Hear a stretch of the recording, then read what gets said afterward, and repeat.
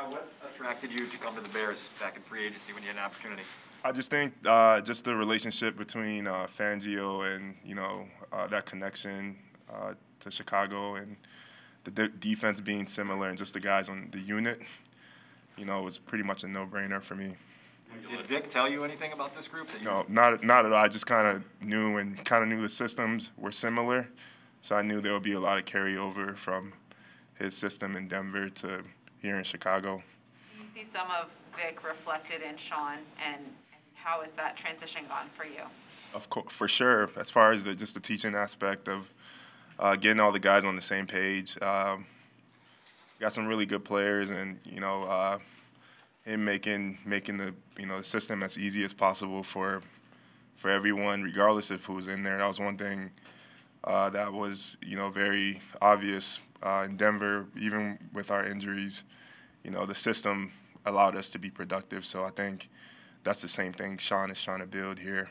What is your understanding of what your role is going to be, and within that role, how important is it going to be to get to the quarterback? Right now, I'm focused on training camp and being the best I can be, and proving myself to the coaches and earning their trust. And as far as getting to the quarterback, that's my primary job. And that's whenever I'm in there, that's going to be my ultimate motive. What's it been like joining forces with Khalil Mack? Yeah, it's just great to be in the same building as him. Been in the league since 2014, so we came in the same year. I was from Georgia Tech, and I've followed his career. We've kind of followed each other, and even as far as coming here, he made it clear to me that he would love to have me here in Chicago with him. So I'm just I'm happy to be in this building. And he said that to you before you came in.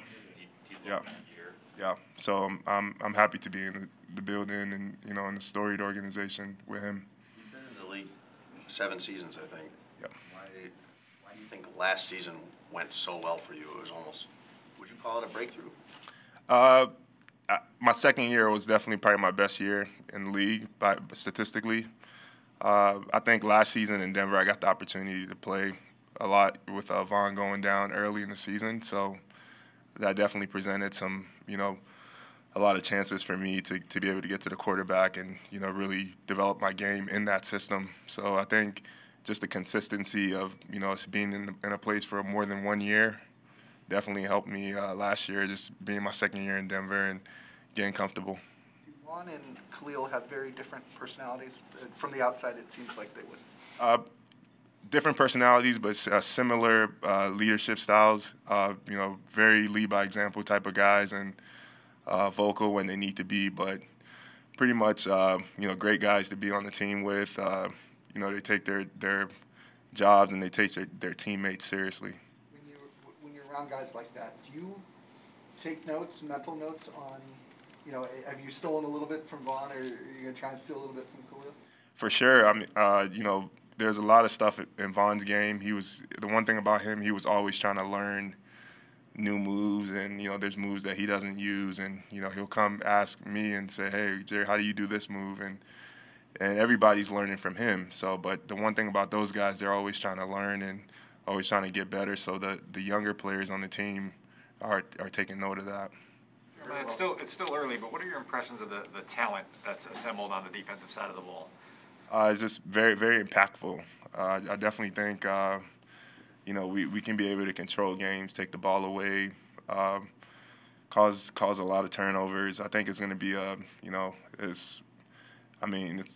we're going to control the field position on defense. The Bears lost some key contributors on special teams. Is that an area of the phase of the game that you're looking forward to contributing to?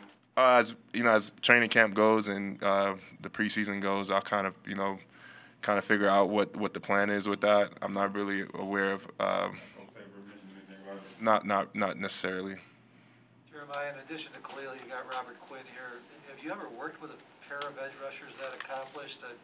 What was your reaction after being on the field with them now for a day or two, and how do you expect it to impact your performance? Being on the same team with Rob. I've been watching Rob since his days at UNC. Playing at Georgia Tech. So I loved his game, and he's always trying to coach me up and give me tips, and he's been doing it for a long time. So it's just it's a great group. You know, I think up front, especially in the outside linebacker room, we're gonna have a lot of guys getting production. The topic of vaccines has been a hot one for players in the NFL. I'm curious, as you were going about making your decision, where did you seek information? How did you go about getting yourself prepared to make a good decision? You know, I just, it was kind of wait and see for me, honestly, and, do my own research, but, just consulting with my family,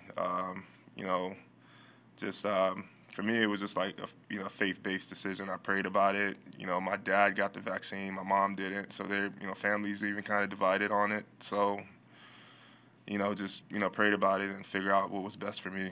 What decision did you come to? I mean, I'm just gonna keep that. I have a mask off, so you get the idea. Do you feel more comfortable being in the building and being around other guys?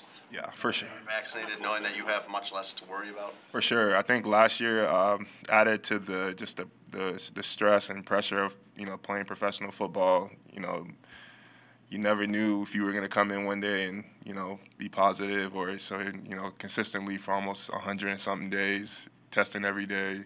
Just that extra added anxiety is definitely taking off your shoulders being vaccinated. You mentioned that your mom and dad made different decisions. Can you appreciate then?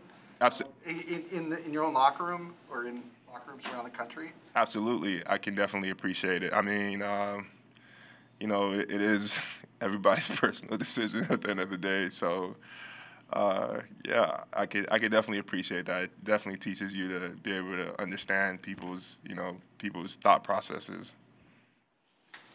Thank you so much. Hey, Adam.